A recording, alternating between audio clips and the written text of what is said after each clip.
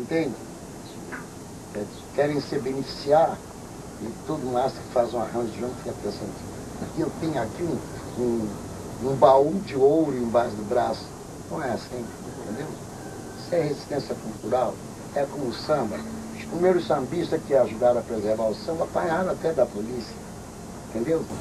Um estudante de desenho do Liceu de Artes e Ofício. Eu já gostava de desenhar. Só que o tambor falou mais forte, então eu digo, deixa o negócio de desenho. Então eu gostava mais de dança, né?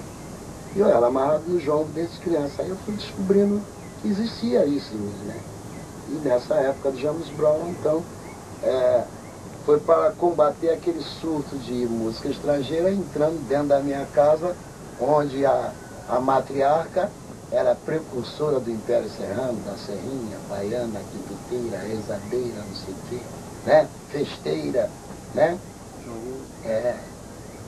O Jongo ela trouxe com 6 anos da terra dela, de Valença, que é a mesma terra de Clementina Jesus, né? Estado do Rio, né?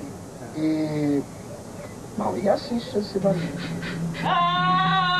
Eu fui no mar, eu fui banhar de cor, eu vi um pé de coco namorando um caxinguelê, eu banhei o coco, caxinguelê tá me olhando, eu levei o coco, caxinguelê tá me olhando, eu bati o coco, caxinguelê tá me olhando.